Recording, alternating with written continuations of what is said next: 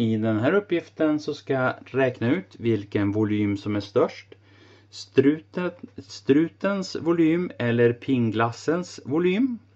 Och det jag vet här, det är att diametern på den här struten är 6 cm. Och toppen här, det är detsamma som ett halvt klot med radien 3 cm. Och så sen har jag en kon här.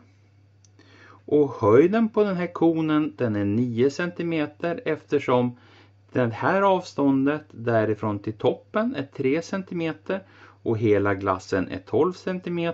Så 12 cm minus 3, det är 9. Och här så har jag ju en kon och bottenarean på den. Det är ju detsamma då som bottenarean på en cirkel med radien 3. Så då kan jag ta och räkna ut den här volymen för den här glassen. Och jag kallar det för volym strut. Så vet vi vilken volym det är. Så ett halvt klot. Och volymen för ett klot är 4 pi multiplicerat med radien som är 3 upphöjt till 3. Dividerat med 3. Det här är volymen för ett helt klot. Men nu är det ju bara ett halvt klot här. Så då ska jag dela den här volymen med 2. Då ser det ut så där. Sedan ska jag lägga till volymen för den här konen. Och bottenarean då är ju då pi. Radien var ju 3 i kvadrat. Då har jag bottenarean. Sedan ska jag multiplicera med höjden som är 9. Sen ska jag dividera med 3 eftersom att det är en kon. Och så sen när jag beräknar det här så får jag det till 141,37 centimeter 3.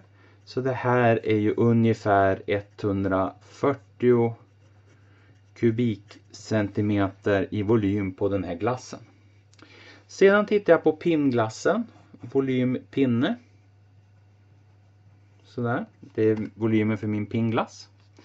Det är ett rätblock så det är 4 multiplicerat med 8 multiplicerat med 5. 4 multiplicerat med 8 multiplicerat med 5. Och det här blir då 160 centimeter kubik. Och då kan jag ju enkelt se det att volymen för den här pinnglassen är större än volymen för struten. Så svar här då. Svar pinnglassens